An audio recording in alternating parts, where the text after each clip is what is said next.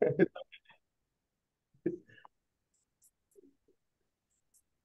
I so you guess started 3 months ago. So did you move in Turin already? Yeah, so I moved in late January and then started working here in February and then moved into my like actual for real apartment in March. And now it's May all of a sudden. I don't know how that happened. And so, and have you gone to the chocolate festival? Because I remember that around that time, around March, there is a chocolate festival in Oh, Turin. no, I must have missed it. Oh, that's so sad. Yeah, so, but maybe I'm wrong. So I vaguely remember it was around a little bit before Easter, but maybe I'm wrong.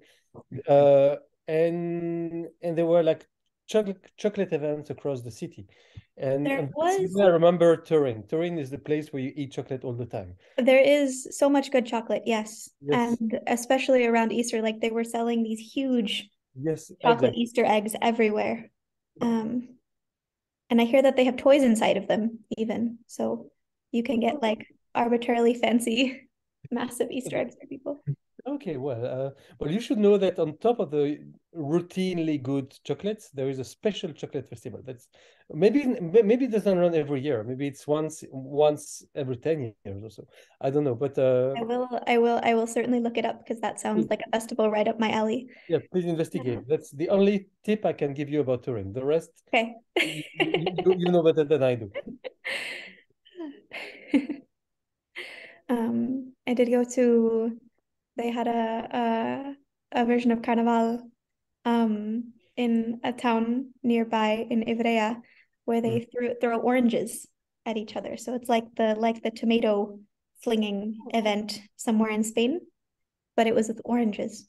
It's yeah. kind of funny because in Belgium we have the same. We also have like a traditional carnival, and then as a kid, it was very scary because indeed you have these people like with a very weird costumes and Yeah.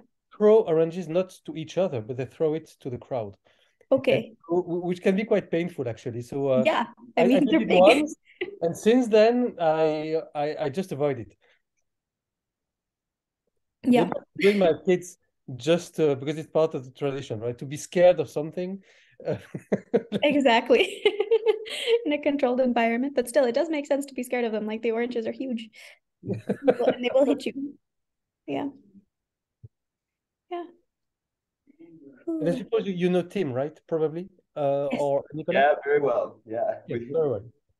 We knew each other for, well, the whole time I was doing my PhD, because we were both in Northeastern for the 5.5 years I was there. I guess you left a little bit before I did. I left right at the start of Corona, so you would never have known. Yeah. It was all the same by that point. So you were still on my computer screen somewhere. Exactly. Barely registered. Yeah. Will you be going to NetSide this year? Me, yes. Yeah, nice. The same for us. Well, I guess Renault, they're making you go to give a keynote, right? Exactly. They obliged me to go now. So actually, I'm finalizing booking because I'm going by train. I don't know if I told you there is a night train. Yeah, you and your son, But, right? but the website is super complicated, so I will go to the station to buy it because I don't understand. It's all sorts of options, and I think that I need some human interactions to properly understand what I'm actually buying. Yeah, probably a good choice. Figure the options out. Yeah. You want to share your screen, Carolina? Yeah. Let's figure out how to do that. Um, oh dear. Um, share screen. Desktop 2. Nice. Yeah, so we have something. Something. Looks like. Oh, we have a Looks slide. Wonderful. And now you have a slide. Yes? great. Yep. Okay. Cool. Yeah. So we'll give people another like 2 minutes or so, maybe, and then Yeah. we'll get started. Do you want to Exciting. roll a video of the audience? We could also just turn this one around. Yeah. Either way. Discussion time. Yeah, because this one's also the microphone, so we can. Yeah.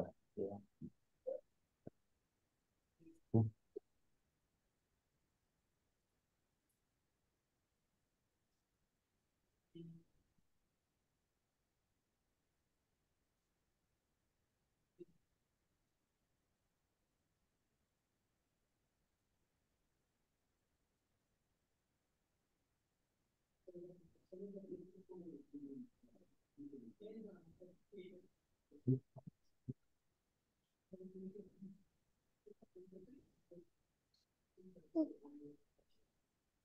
I get the date right? I think I got the date right.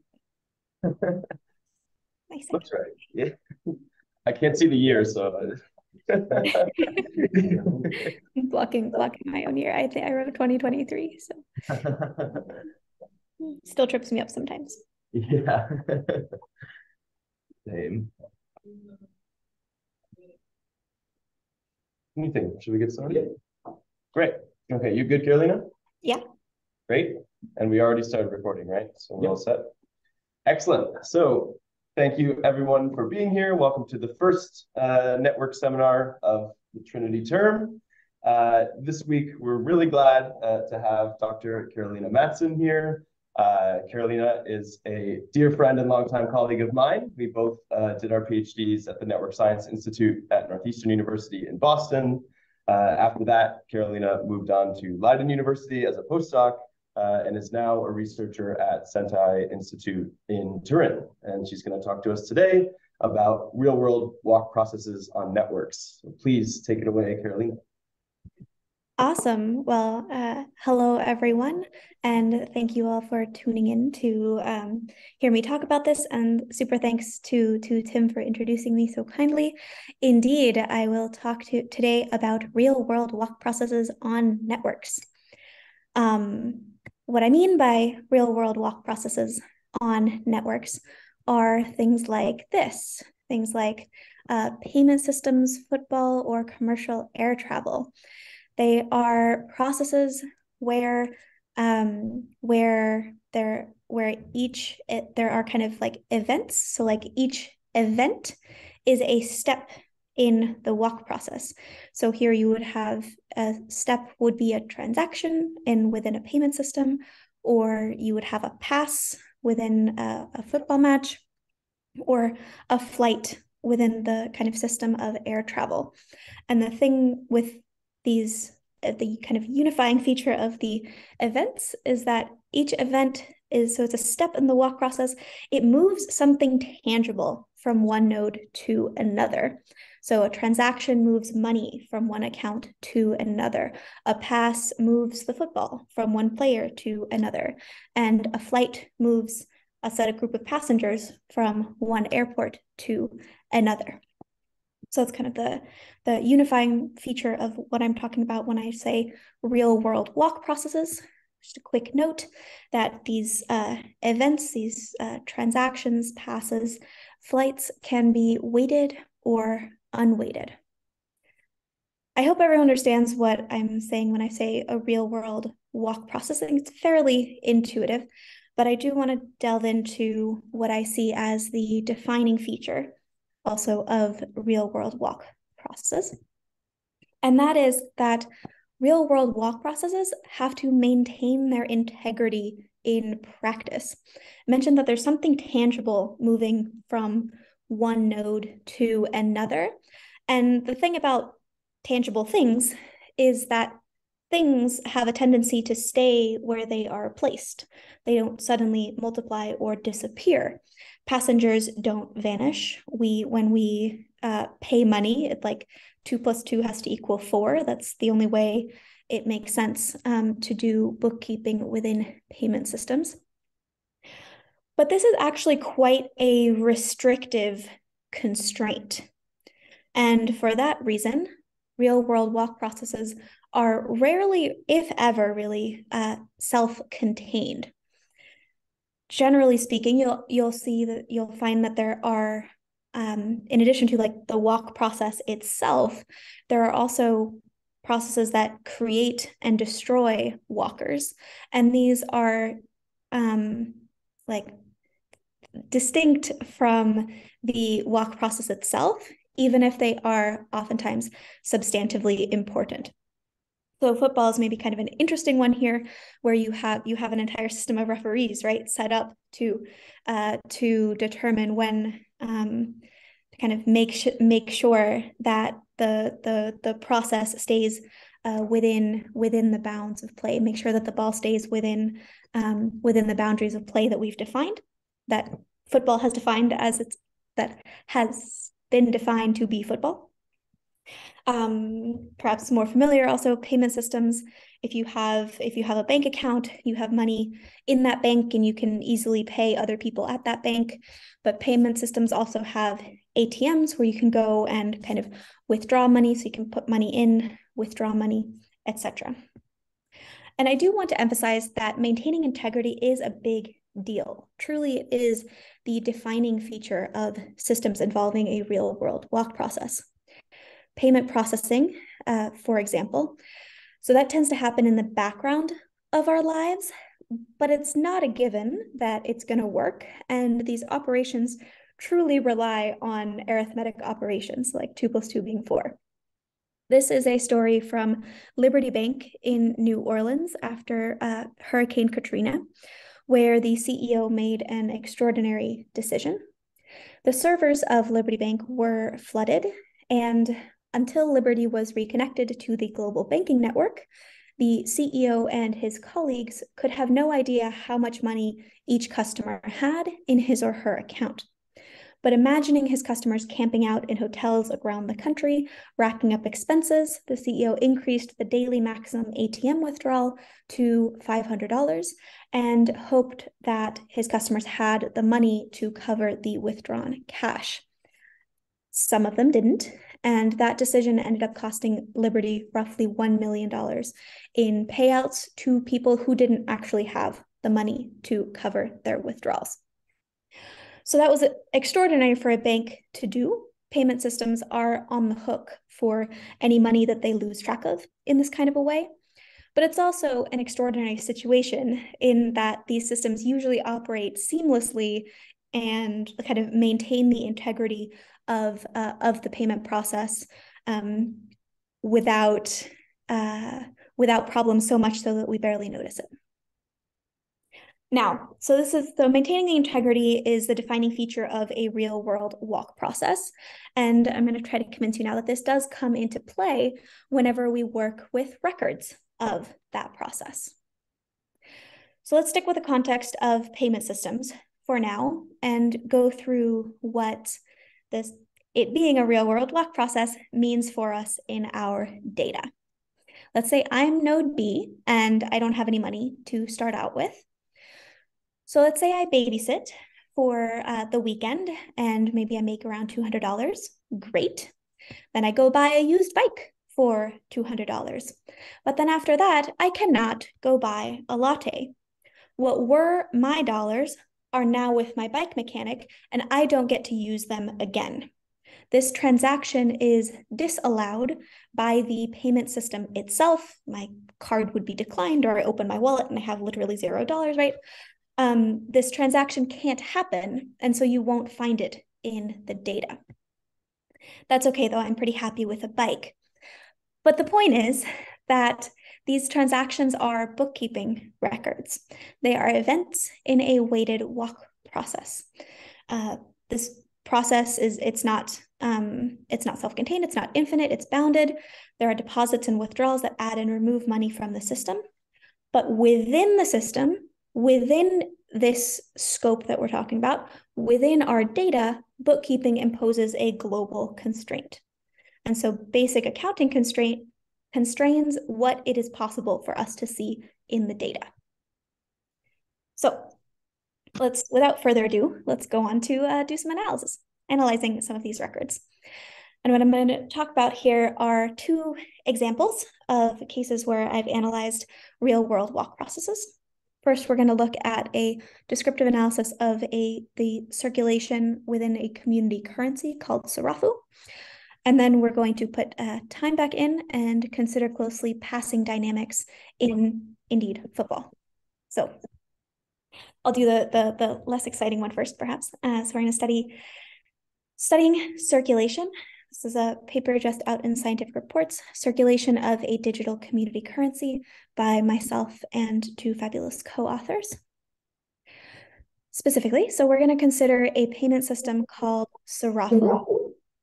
It is a digital complementary currency run by Grassroots Economics, which is a Kenyan nonprofit foundation. Sarafu started off as kind of several local community currencies that were brought together onto the same digital platform in early 2020, obviously. Okay. Kenya in general has a well-developed mobile payment infrastructure. So at this point, Sarafu was all digital. Your account would be tied to a phone number, and you can transfer Sarafu to someone who accepts it via a USSD menu, kind of somewhat similar to sending an SMS. And when you send someone Sarafu, you would be sending them Sarafu instead of sending them Kenyan shillings. Sarafu is a separate currency.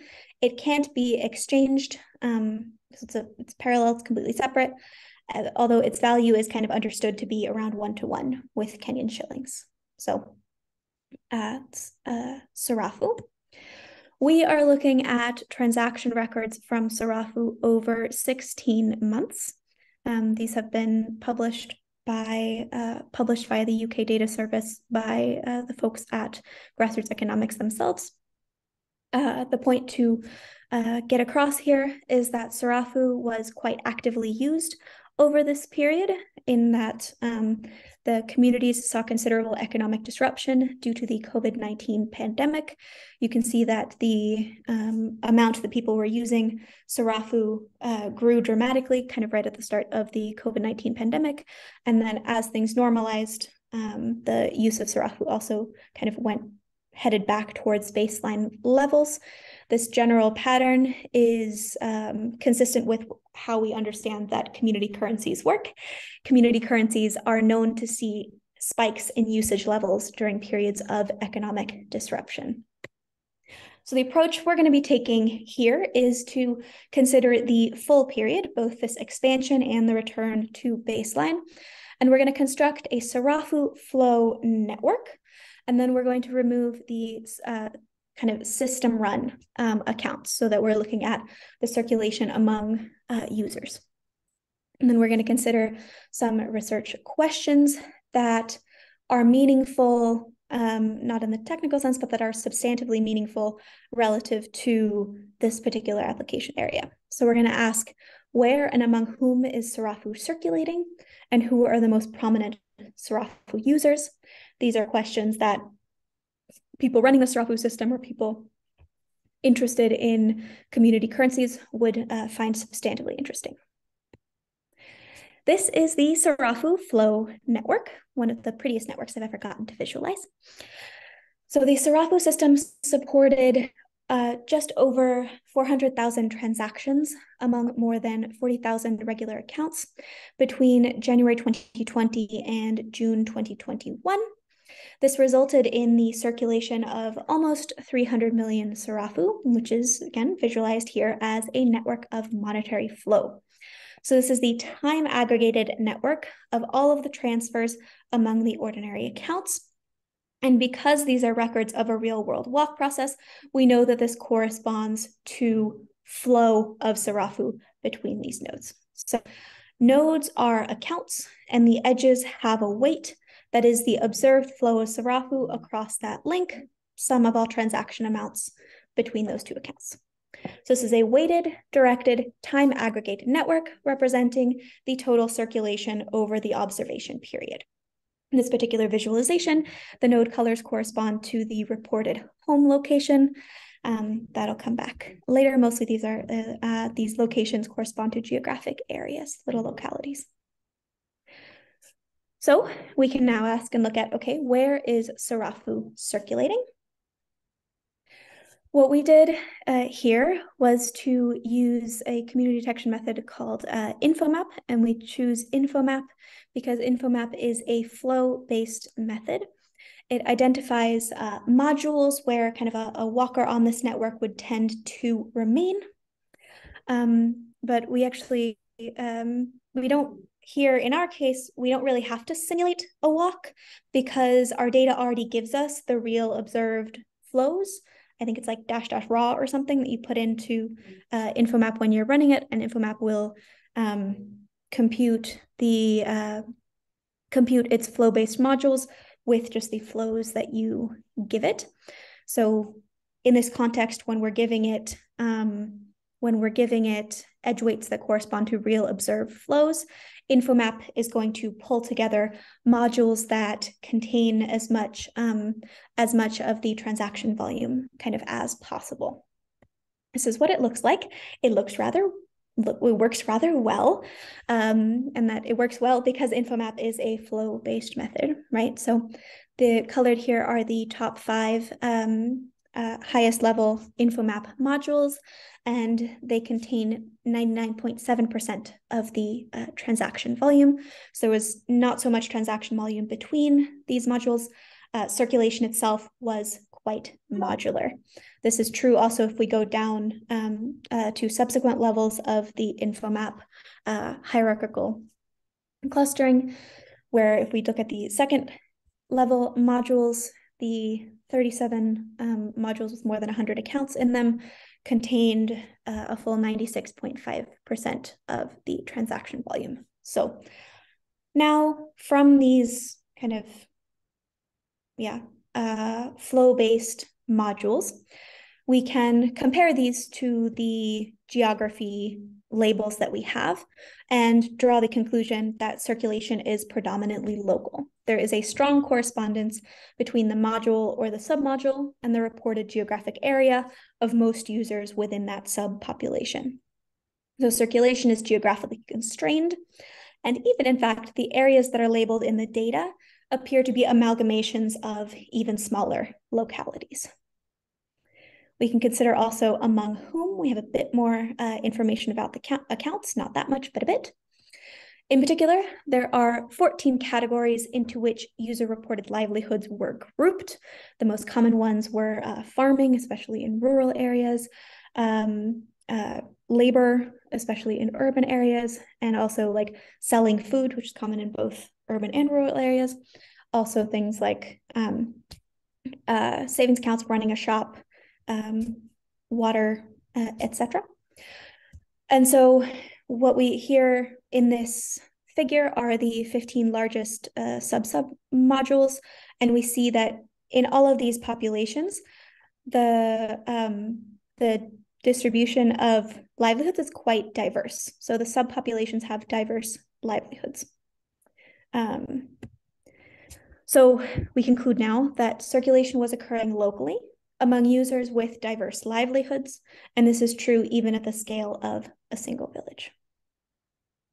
We can also ask, who are the prominent Sarafu users? Of course, we're going to use a network centrality metric, but what's nice is that there are also flow-based network centrality metrics. So in particular, we're going to use weighted PageRank. It is a flow-based method that identifies hubs where walkers tend to visit quite often. Now here we are simulating a walk. PageRank is the equivalent of equilibrium of a random walk process, even when we give it the edge weights that correspond to actual flows. What we can do is draw a parallel between the value of the weighted PageRank and the expected account balance if the observed dynamics were to continue indefinitely, plus the kind of randomness that PageRank throws in. So specifically, PageRank has its simulated walkers randomly restart. And what we do also is to use real observed inflows to restart the walk process in a way that makes sense in the context of the data. Now, our system is nowhere near equilibrium, but we can look at the empirical account balances that we have at the end of the data. And we find that the correlation with empirical account balances is at least consistent across a wide range of parameter values, including the magical 0.85 that is the default for PageRank since the very start. So we use weighted PageRank now as kind of the centrality metric, and then we use a simple regression to see which of the account features correlate with higher prominence in the network. We find that accounts held by community financial institutions are the most strongly associated with weighted page rank. These are the savings accounts that are highlighted here. It corresponds to kind of group accounts held jointly by a so-called rotating savings group. There are only around 260 of these in the data, so it's kind of a small amount of group of accounts that are very, very important. Also, accounts of faith leaders also have a kind of a huge sign that there's even fewer of those. And then if we look at kind of groups that are more numerous, we see that early adopters and women are slightly but consistently associated with higher page rank. And this also makes sense in this context based off of the kinds of on the ground analyses that have been published elsewhere. So in the bigger picture, I'm not trying to convince you that Sarafu itself is super, super important in the like grand global economy or anything like that. But I do want to, but I'm sharing it as a demonstration by example of the kinds of contextually meaningful questions that you can get an answer to by having this nice match between the type of data, flow network, and flow-based methods. We end up getting concise answers to domain-relevant questions. More generally, networks of monetary flow are superb representations for circulation within currency systems over a period of time. That's especially true when the transaction records are comprehensive, as is the case for community currencies, cryptocurrencies, perhaps central bank digital currencies. Our approach definitely also can be extended to payment systems that are not themselves full currency systems. So things like in the US, it would be Venmo, here would be Satispay, Sweden, it would be Swish. But yeah, payment platforms within a single bank, intrabank payment systems, also large value payment systems kind of between banks and financial intermediaries. And in some cases now in the last, some countries now in the last 5-10 years have got whole national payment systems up and running. So studying circulation is definitely something we can do with network methods quite nicely and concisely. So this is actually a great place if there are anyone has clarifying questions about the community currency analysis. Otherwise, I will be happy to move on to discussing passing dynamics.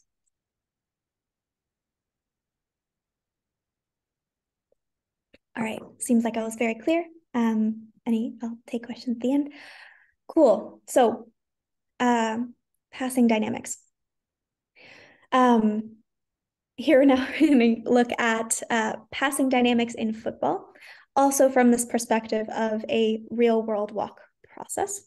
This is now from a paper called Trajectories Through Temporal Networks, also with Frank Takis at Leiden University.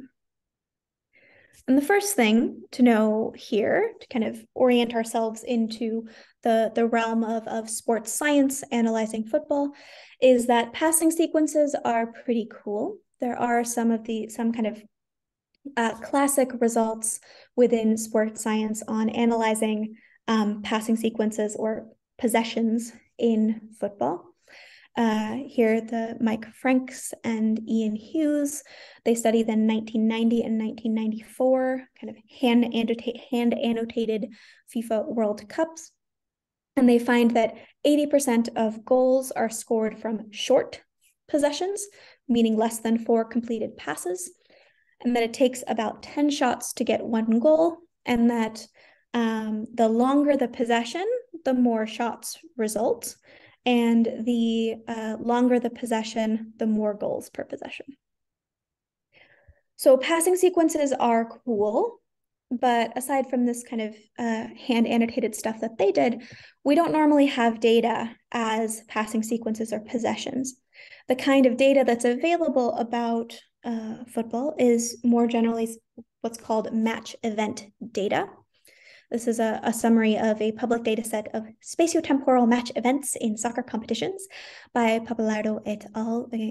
From Scientific Data in 2019. It's data we're going to look at. They have match events from 5 domestic leagues in Europe, as well as 2 international tournaments, World Cup in 2008 and the Euro Cup in 2016. Within the domestic leagues, there are a few hundred matches per league. There's a few fewer in Germany because there are 2 fewer teams in the Bundesliga. And there are a few thousand events per match. It's nice that in the data, they do have tags for whether passes are accurate or inaccurate, as well as whenever there's a goal that results from an event. So now to get from this match event data back to being able to analyze possessions, we're going to do what we've been calling trajectory extraction.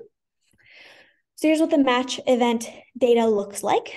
It's not so complicated, and it's ordered by time. So I'm hoping you'll agree that it's pretty straightforward to make a trajectory that corresponds to a possession for this example. You have a free kick, then you have a pass, then you have a touch, and then you have a shot. Cool, okay. But then what? Let's say the next event is a clearance by the other team. This could be the start to a counteroffensive or whatever. Looking at this in context, it's clear to us that this is now a new possession, that this is now a new trajectory. It's now a new possession. We should split the data here. But we need some kind of way to automatically incorporate or to be able to automate this context. The data itself is not going to know, like the data itself is not going to know what the rules of football are, right? This is something that we are putting on top of the data. So what we did was to consult the rulebook and the sports science literature to define systematic bounds for when the passing process starts, ends, and restarts. And so specifically, we kind of break the data set apart whenever the play is interrupted, meaning it restarts with a free kick or a throw-in or something like that, or whenever there's a turnover to the opposing team, because we want our possessions to have only one team's players by only one team. So this works, can do that. Code's out there if you're curious. And now that we have this, we can do trajectory-based analysis. First thing we can do is, of course, try to replicate what's going on here. So passing sequences are cool, and we're happy to report that passing sequences are still cool. We confirm, or also 28 years later in the 2008 FIFA World Cup, also around 80% of goals were scored from short possessions, meaning less than 4 completed passes. It still takes about 10 shots to get 1 goal. And we still see that there are more shots per possession if that possession is longer. What we don't see anymore is that there are more goals per possession if the possession is longer. That's not necessarily true anymore, or it could be differences in how we look at the data, of course. But mostly, this is here just to say, okay, this seems to be working. We are getting possessions that make sense in the context of the prior literature. So then we can move on and do something maybe more exciting and look at the kind of passing dynamics that are described now by this data set of passing sequences or of possessions. So to do this, I'm going to talk for a moment about Markov order. So where the being like, what is the order of the process itself, and try to interpret what order means in the context of a passing process, in the context of passing dynamics. So I want you to imagine for 0th order, what it would look like to have school children playing football. Sometimes I think it's called, in the Netherlands, at least blob football, where like all the little kids run after the football. There's like not so much structure involved. Some kids might be more into it than others, and so some kids get the ball more often, but really it doesn't necessarily matter which kid has the ball in terms of which kid gets the ball next. So you can represent this process more just like random jumps, biased random jumps between the little kids. normal football is closer to what we would think would be first order, where there is this kind of underlying structure. You have a goalie would pass to defenders, defenders pass to midfielders, and so on. So this would be then first order, where you have a walk process going on over a network. It matters who has the ball in terms of who gets the ball next, but like that's it. So this would be a random walk on a network. And then if we go towards second order, it would mean that our dynamics are no longer Markovian, in that it matters who a player receives the ball from in who they end up passing the ball to. So now we have suddenly a walk with memory. And what's cool for us in doing this work is that there is a paper out there as well, some code called what's it called? A package called PathPy that has a function where you pass it, you give the function your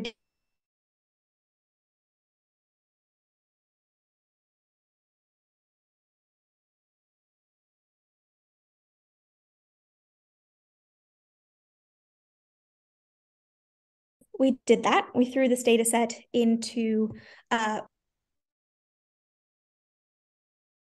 bigger than I ever expected them to be. It turns out that many of the best teams in the most competitive leagues in Europe play with second order passing dynamics. These are the rankings here, and in bold are the teams whose passing dynamics were second order.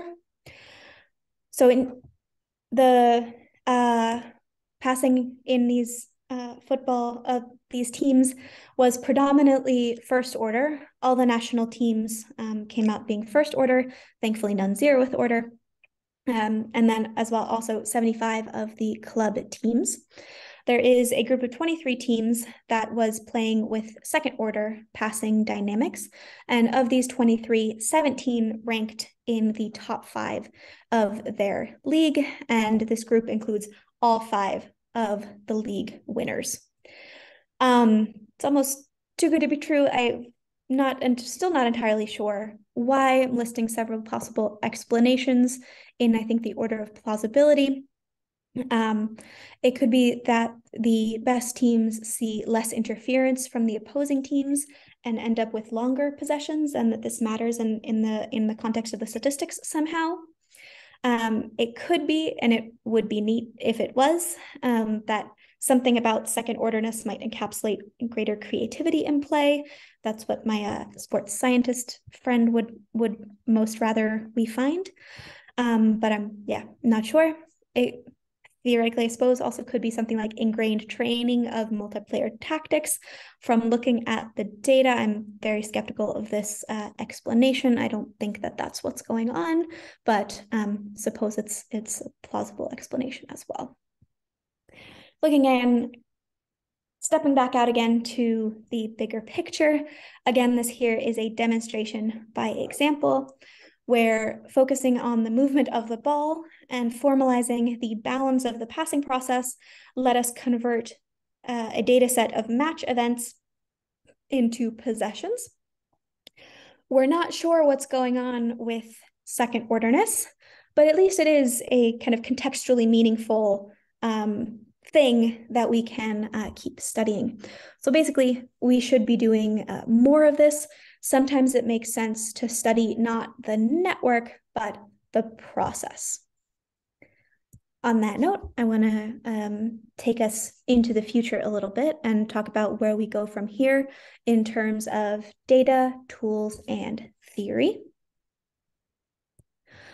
On the data side, we've talked about trajectory data and event data and how to go from one to the other.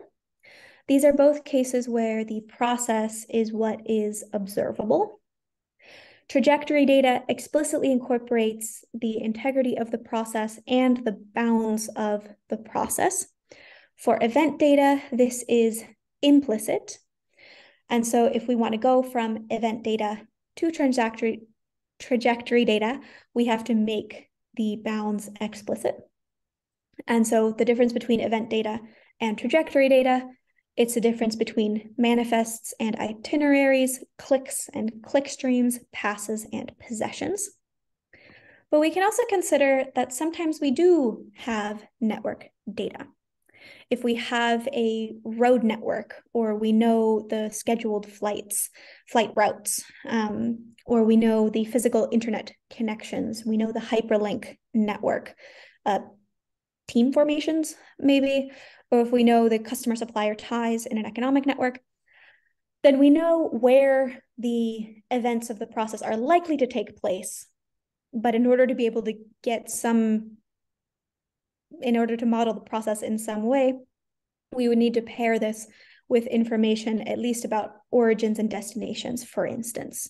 We need quite a bit more additional data about the process in order to go from network data to some understanding of the real world walk process.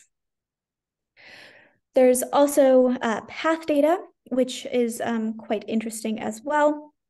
Again, here I think it's the transit case is the easiest to wrap our heads around. When you use Google Maps to find a way home, you are making the origin and the destination explicit. But if we're looking at like data of like possible routes between different places, what we're missing if we want to have an understanding of the full process is we would be missing ridership along each of these routes. So to have data on a real world walk process, you can also have path data and weights or something like that.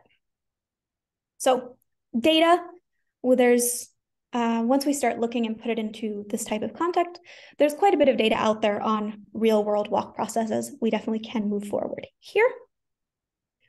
Also on the tools, there's actually a whole lot of tools out there and in development that we can use to study real world walk processes. Most of these are framed in the sense that they allow analysis of the network underlying the walk process, but they are also, in a sense, they give results that correspond to that are about the process. So there's tools out there to define central nodes, detect communities, look at these higher order representations, to also do better notions of centrality and communities, and also this concept of the Markov order. There's also a sense in which many of these tools can be used to start to model the process. So if you put a random walk on a network, you would be modeling diffusion, right? So we can start to work towards, all right, how do we put in origins, destinations, those kinds of things to get to the point where we are modeling the walk process, the real world walk process itself. So lots of tools out there for trajectories or observed walks. Also certainly plenty more since I made this slide. Please don't think of this as an exhaustive list. And then finally, I think there's a good space out there to think about theory in terms of real world walk processes and kind of build up a theory of real world walk processes. In doing so, I do think it's important to be a bit humble and consider that the people who devote their lives to studying a particular process, like community currency or sports sciences in the sense of football, they might have some idea of what's important and what's worth looking into. I'm definitely not going to embarrass myself by start talking about some kind of a theory of passing dynamics in football. That is beyond me. But I have been working with payment systems and currencies for a bit longer. So I'll say that there's moving in this direction. I think there's some interesting stuff to be done. The disciplinary differences are absolutely ginormous, but I do think I've worked out some of the math to relate what's called the velocity of money in the context of economics, in the context of monetary economics, to what we would considered to be kind of the rate of a real world walk process. So if you're interested in how, at least I'm trying to develop this theory, then there's an early version of that is out on arXiv. It's always exciting to talk about these kinds of things, but in terms of, real world walk processes on networks, I do think that there's exciting directions to go in the directions of data, tools, and theory. That's actually it for me. So here's the list of the papers that I've touched on in this presentation in case that is convenient for you. And then I'm very, very happy to take questions. I want to hear what everybody else has to say on this topic. So thank you. Great, thanks, Carolina. Are there any questions in the room? Yeah, please. Yeah, thank you very much. Very interesting talk. I was wondering about the payment data. So when you look at financial transactions, people sometimes try to detect money laundering. That might relate to these paths that you might see about passing money between people, between the same group of people in a circular fashion. Can you actually detect that in your data? So depends on how it's happening, right? There are certain patterns. A lot of money laundering happens between payment systems, precisely so that it's more difficult to track, and that's not something that this particular analysis would be able to look at yet. But if you do have a pattern within one payment system, say sometimes called smurfing, I think, where you like from one account you spread money out to a bunch of other accounts and then back into another one, that kind of a pattern you would be able to pick up by following money through the system. I have as well kind of found that using exploratory network analysis can be a truly excellent way to find fraud and kind of people doing weird things, scams and stuff within a system. Once you identify a pattern that happens, usually there's easier ways to filter those suspicious transactions out from the data. But at least when I was taking a look at a data set from a real mobile money provider, or like in the national currency, it's sometimes you just stumble upon fraud without necessarily intending to. Yeah, so it's really interesting that you can detect the unknown patterns, as it were, but some unknown patterns. And I guess that whatever you detect, it will be good for something. Yeah, hopefully you can find strange little things come out in the network. And if I can add, so things that I know that for money laundering detection, people have been using temporal motifs, right? Which is definitely related to this kind of pathway data that Carolina is looking at. And so you need, like, in some of the solutions that exist to find anomalous patterns in like money transactions, they do that from the perspective of temporal motifs, if I'm correct. Yes, definitely. You can have, if you have a lot of like back and forths, or like one to many, many to one, quite a few temporal motifs have been used in that way. Yes. I think it makes sense also to look what you get on top of that from looking at it as a transaction process, is that you can think of like the money kind of physically moving around and get also sequential patterns. You have another question? Yeah, actually, that really relates to my second question. That currently you're sort of ignoring the time component.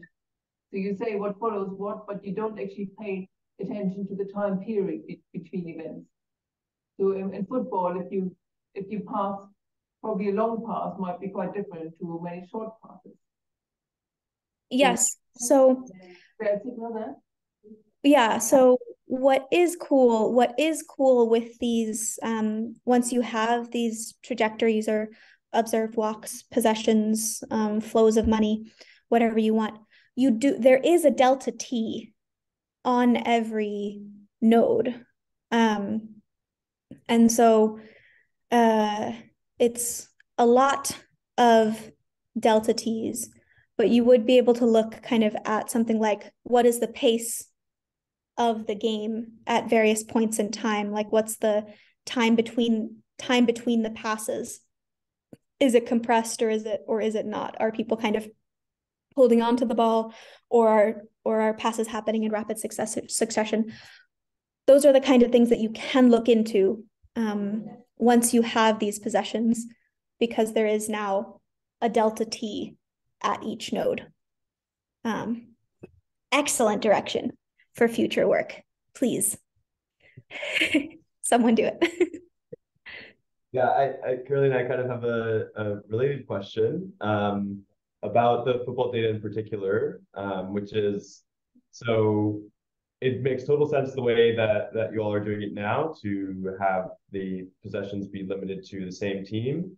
But there's some contexts where like things are very messy and there might be really important events in a match that if you limit the analysis in this way, you're going to get a very biased view. So like one I have in mind is that there's a mistake in the defense. So the defender steals the ball successfully. So it takes possession, the other team has possession, but then they mess up in very rapid succession. Now the other team has the ball and they score. So then double count.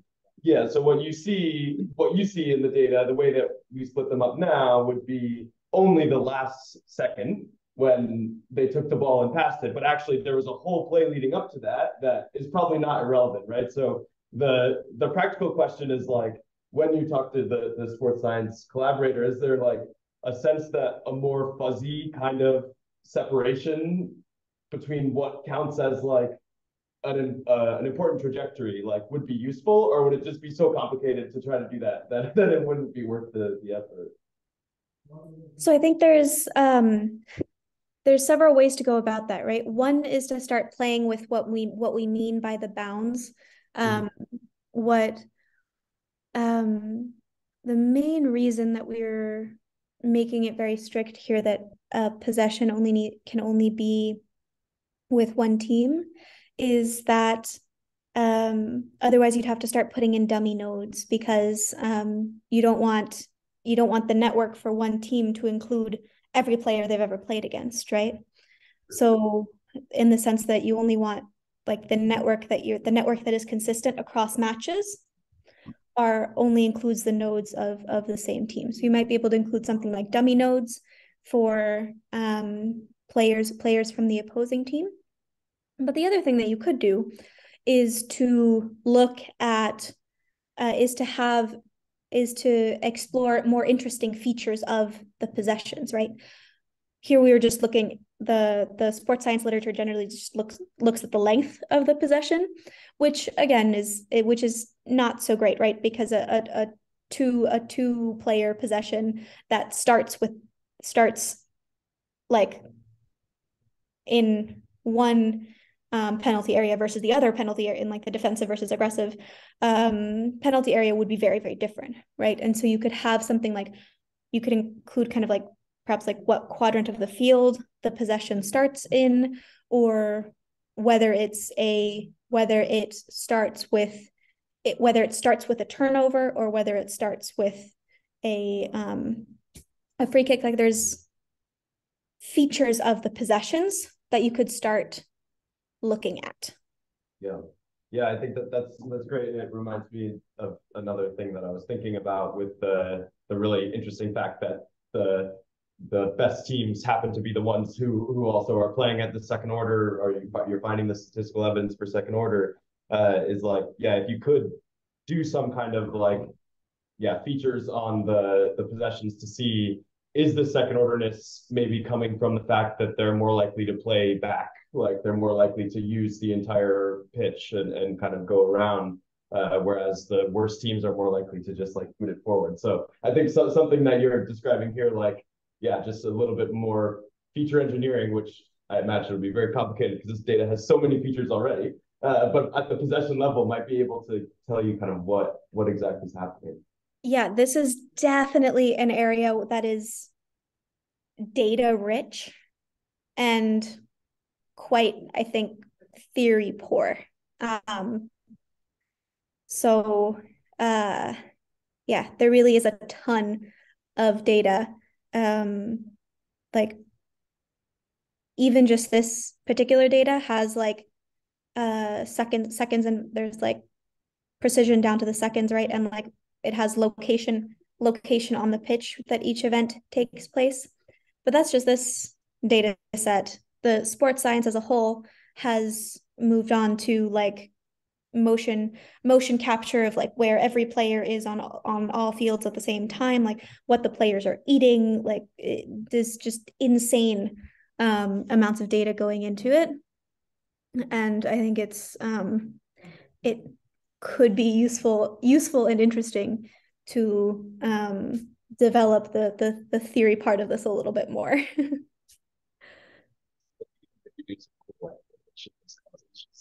Like these teams are eating the players all, I don't know, fried chicken or something, and then it turns out they're actually the best. Could you say that again? I did not quite catch that. Sorry. Might be some really spurious correlations in associating like what the players are eating with their performance. That could be very fun. Yeah, exactly. If you start regressing everything on everything else, you're gonna get a lot of bizarre stuff. That like fried chicken the night before a match is like the optimal food to eat or something. Yeah. We can take care of again. Thanks so much, Carolina. We'll be back here again next week in person with Giovanni Moro, somewhat related a student of who's one of the first people working with this data set. So yeah, in person and also online. So thanks again, Carolina, and see folks next week.